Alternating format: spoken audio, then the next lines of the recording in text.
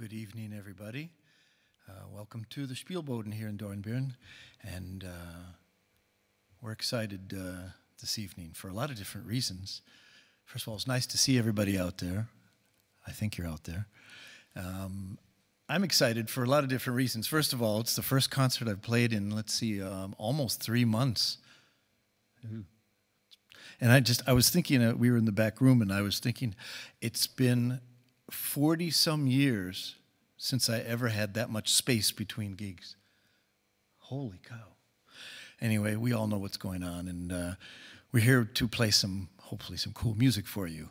And anyway, before I tell you exactly about that, I want to say that today would have been my mother's 89th birthday.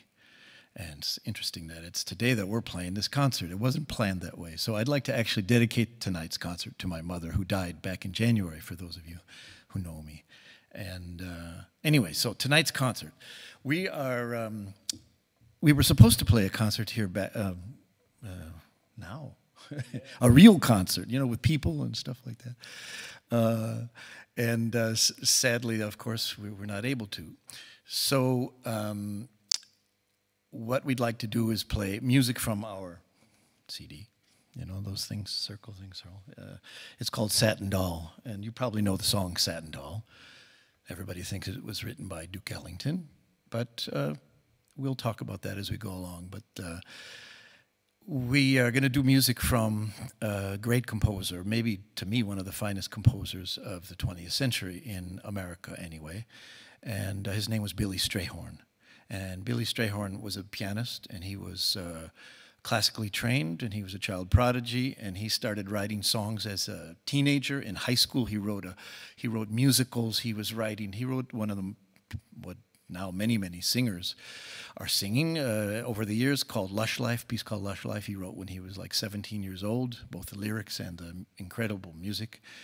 And so we made a CD honoring Billy Strayhorn. And what I did with his music is some of it I changed quite a bit, some I changed a little bit, and some I didn't change much at all. And so we'd like to play some Billy Strayhorn music in honor of Billy Strayhorn, okay? And our first piece, that maybe you don't know, was written by Billy Strayhorn. In fact, it was Duke Ellington's kind of theme song for since probably 1940, a song called Take the A Train. And here's Oliver Rath playing some introduction to Take the A Train.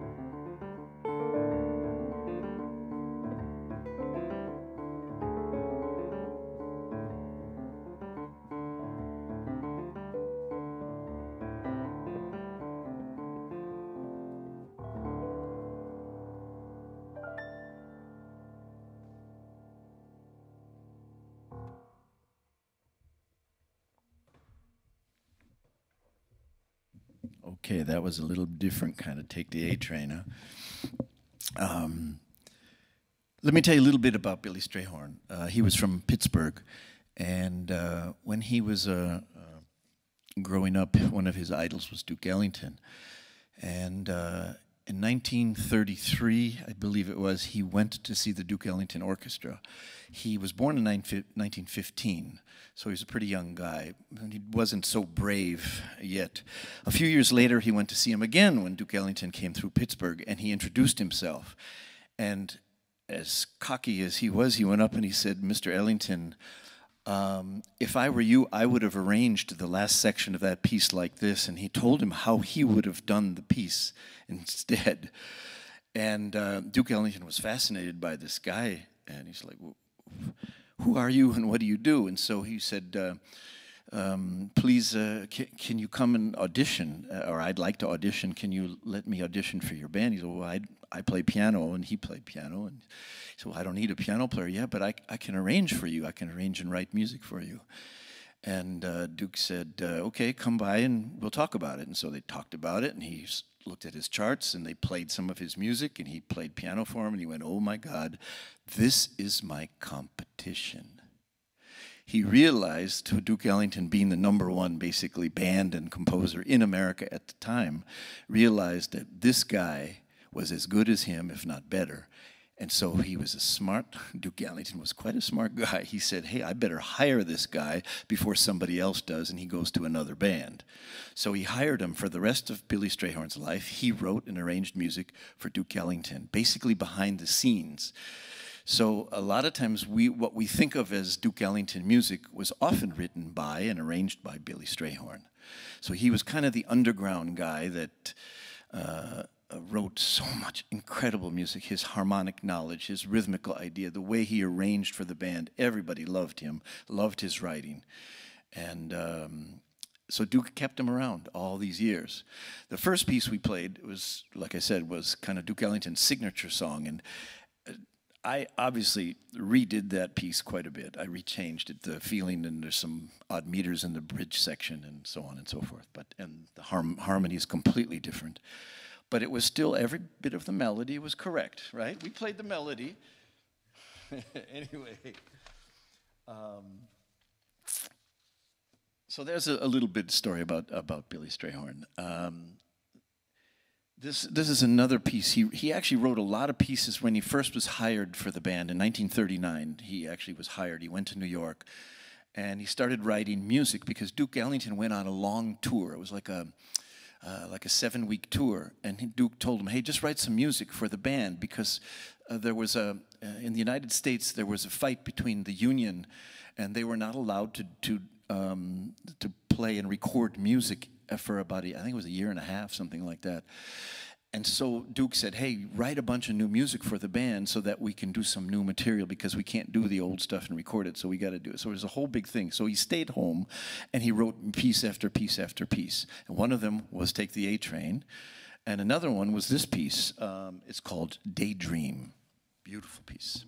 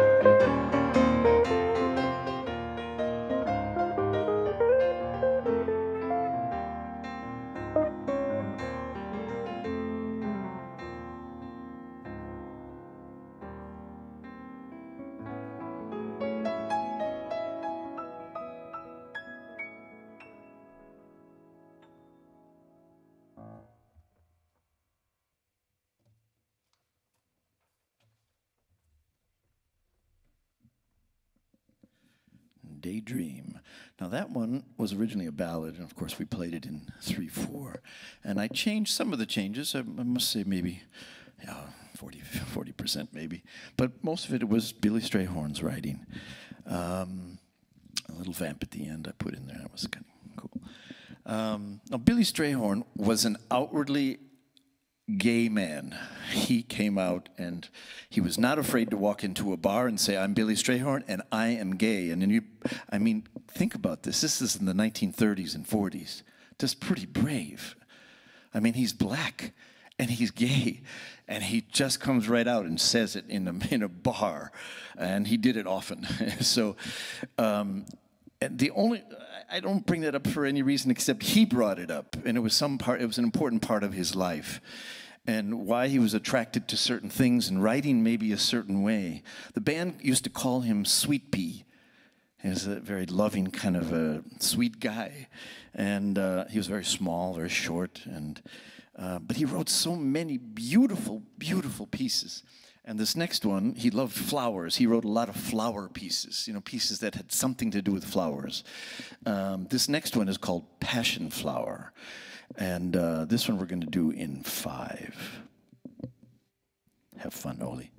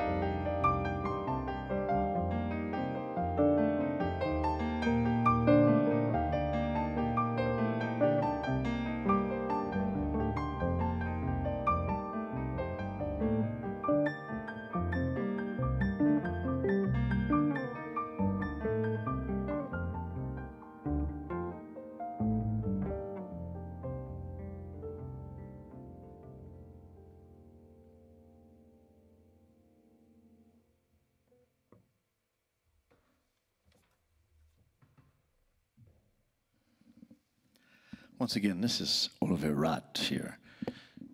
Yay, the crowd goes wild. Yeah. Yeah, this is really fun. Strange, but fun.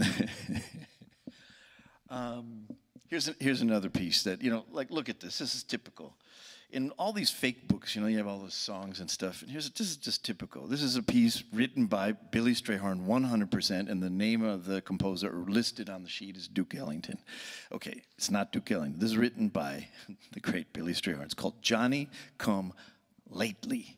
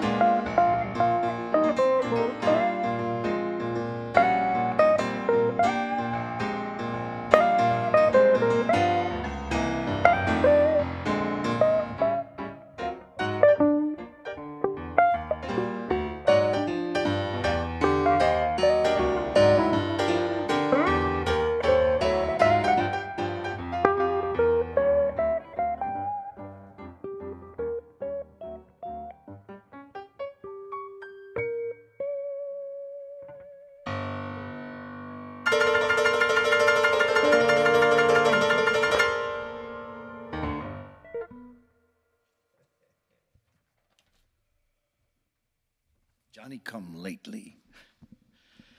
All right, this next one is called Chelsea Bridge, and most people play it as a ballad.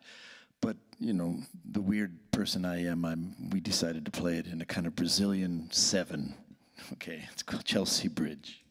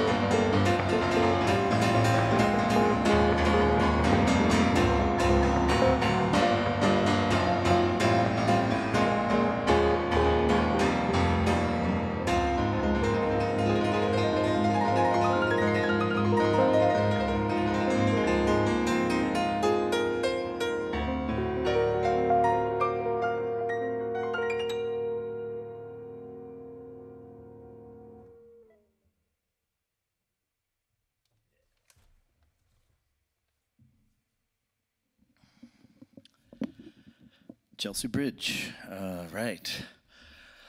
This next one's kind of a special piece. Billy Strayhorn was always writing music, and he died of cancer in 1967. He was only 52, I think, years old. And on his deathbed, he wrote this next piece. And just, I think, a day or so before he died, it's called Blood Count.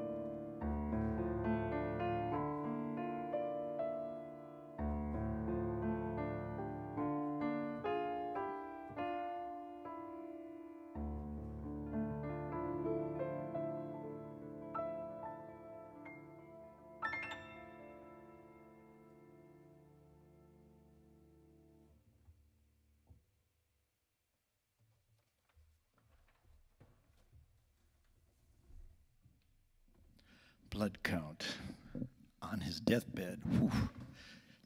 Wish I could write like that. I'm alive. Okay. Anyway, we've come to our last piece here.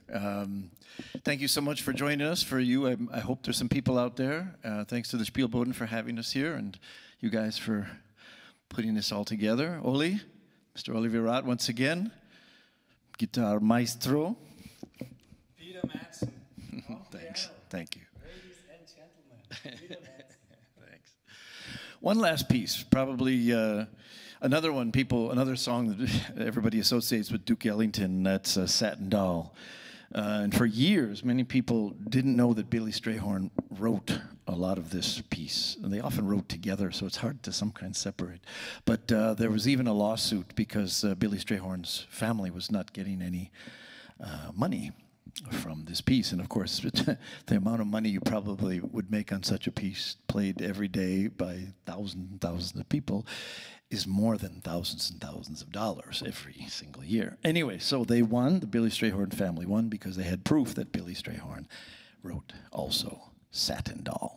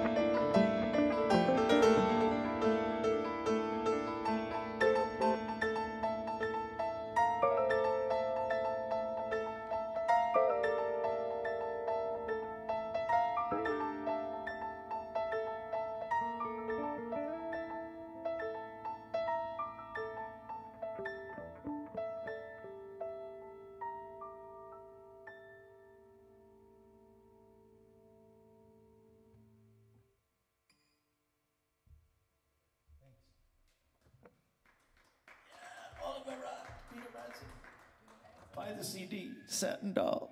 It's great. Thanks.